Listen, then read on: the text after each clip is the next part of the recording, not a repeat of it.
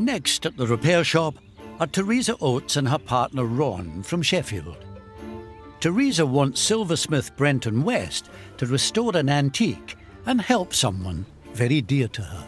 Hello, how are we doing? OK, thank you. What's that got? It's a Prussian helmet that my dad got when he was in the army. Is this a cover? Can we take the cover off, yeah? Yeah. Wow, that's grand. That is beautiful, isn't it? It's from the First World War. The Prussian generals wore them.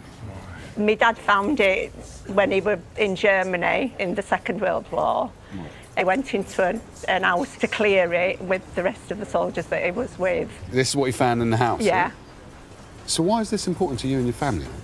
It reminds us of what Dad did as a D-Day veteran. Right. And he was 16 when he joined up in the army. Right. And it just reminds us of what he forfeited for his country and for us. Yeah. For everybody. He was shot in the leg twice. Oh. So I always remember him telling us about friends that he's seen that have been next to him and they've been shot. Yeah. Listening to his experiences, it made me cry because I just thought, from a 16-year-old boy, it's like... Yeah, he hadn't really lived a life, is it? And straight into war. No. Yeah. So, is this the kind of state it was in as long as you've known it? Has it always been like this? Because there would be a strap here, wouldn't there? I think the straps broke off. So is this the strap here? Bit by bit, the strap, but that's all we've got of it. And I think it's just got rustier. Yeah. All these bits. It's in a sorry state. So why do you want to get it repaired now then? For my dad, he's in a nursing home, he's got dementia. OK. So he'd love to see it how it used to look. Yeah.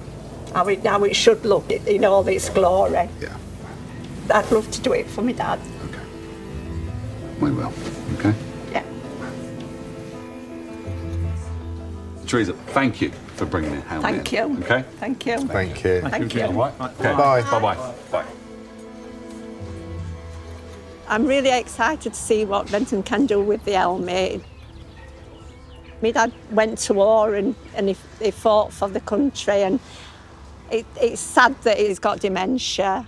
I'm hoping when my dad sees the helmet, it refreshes his memory a little bit.